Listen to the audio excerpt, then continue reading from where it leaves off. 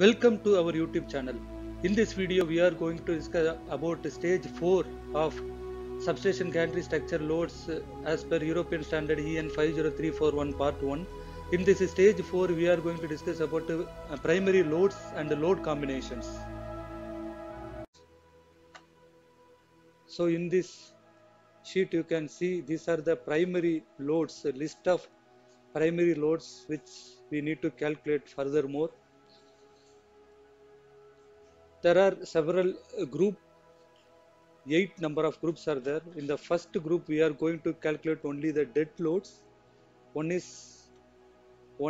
is dead load without ice, another one is 1B dead load with ice. Next one is wire tension. This is nothing but the tension which is going to apply or which is going to form in the conductor and the earth wire, where the conductor used to connect in girder and earth wire is fixed on the top of the tower. So for that we need to calculate in various temperatures, that is mainly for 3 temperatures. This is required as per the European standard. For 0 degree temperature we need to calculate the wire tension for -20, and for -40 which is a minimum design temperature which we had defined here based upon the technical specification. So these all 3 wire tension for 0 degree deviation are to be considered in group ID2. For group ID3 it is 30 degree deviation of wire tension. Let me explain what is this degree, 30 degree and 0 degree, 30 and 0. And the fourth group is we need to calculate the extreme wind on 0, 45 and 90 degree. 0 is, as we said, it is a parallel to conductor span. 45 is a diagonal to conductor span, and 90 degree is the perpendicular to conductor span wind direction. So similar like high wind, moderate wind, and short circuit force. Generally, as we said earlier, that short circuit force may not be considered in most of the European countries. Finally, the minimum temperature, T minimum, this we need to apply directly on structure. So these are the primary loads. And when we come back to the load combinations, so these are the major load combinations. The load combinations are mainly categorized based upon the European standard and its a national annexure. So for that, page number 58 and 66 to be referred. For 58, if you see, so there are various combinations details like wind and ice are given here.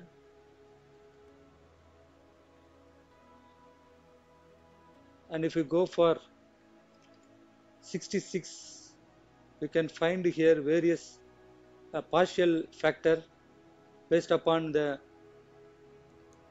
wind ice load combinations, safety loads and construction maintenance loads, self-aid, security loads. For self-aid we need to consider only the factor as 1.0, so that we are considering here self-aid is a SW. And for wind, for reliability level 2 it is 1.2. But before this referring this to table, we need to refer the national annexure for better load combinations. So in the right hand side you can see a tabular form well explained about the load combination and its partial factor. So we no need to consider this unbalanced ice or transversal bending for this criteria for gantry structure. This is may not be applicable most of this substation gantries. So for first 1A it is extreme wind. For that for reliability level 2 we need to consider 1.2.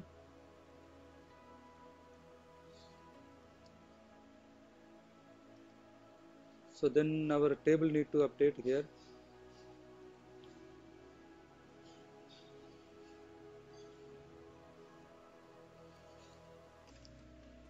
So then that load combination table, there is some mistake to be rectified. So it should be 2, yeah, it should be 1.2 as per the table shown in the picture above in the right hand side. So now it is corrected as correct load combinations.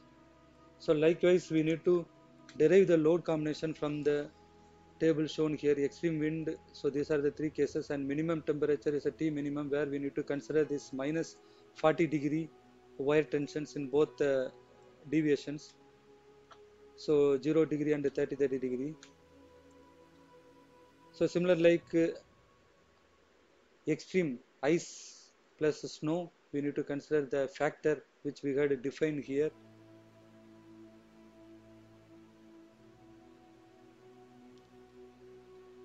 The combined factor for ice plus snow we need to consider. Extreme ice plus moderate wind, high wind plus normal or moderate ice with various directions, and finally the construction and maintenance. The short circuit force we are not adding here, so that is not to be considered at this level.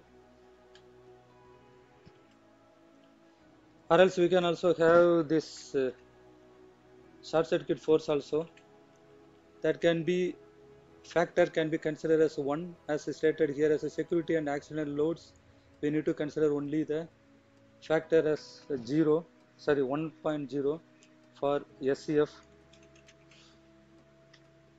and sulfate we can consider as it is 1.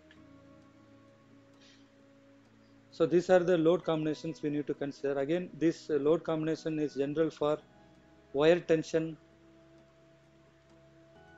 at 0°.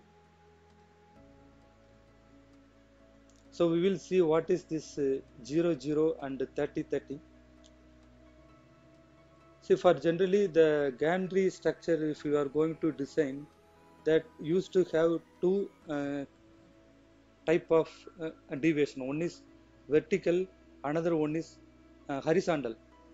Say for example, in plan view, which is showing in the right hand side of the picture, you can see here, if suppose this conductor, if it is going in a straight direction with respect to the perpendicular axis of girder, then we can call it as it is 0° in horizontal.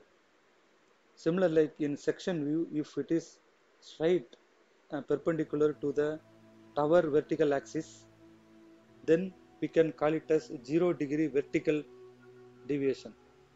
Similar like if 30° means there will be some angle or deviation or slope in the plan view in terms of horizontal deviation. For ground clearance checking, that should not go beyond 30°. So we are considering for maximum deviation. This will create transverse loads. That is why we need to consider this 30° deviation also. In some cases we can do consider only the 0° in case of optimization solution. Similar like for vertical upward direction, there is a deviation here with respect to the vertical plane of tower axis. So that is also we need to consider maximum of 30°. In sometimes there is also some vertical downward cases. For that we need to enter here minus 30°, so that it will be considered as a downward direction, where we used to get some minus, that is potential force in vertical cases. So that is why we need to calculate this load cases, primary cases in 0, 0 and 30 maximum deviation and no deviation of conductors or wire tensions. So let we see one by one in detail explanation about how to calculate these 20 numbers, not 20, only the 19 numbers of the conductors in detail. Thank you. Look description for more related videos. Subscribe to this channel for more updates. Thank you.